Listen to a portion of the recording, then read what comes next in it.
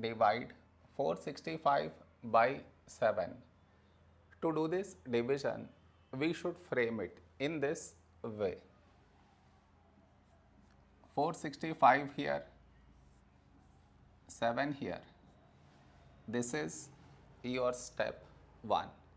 Next, here we have 4, here 7. 4 smaller than 7, so we should take two numbers, 46. A number close to 46 in 7 table is 7 6 42. Now we should subtract, we get 4. After this, bring down the beside number, so 5 down, so 45. A number close to 45 in 7 table is 7 6 42.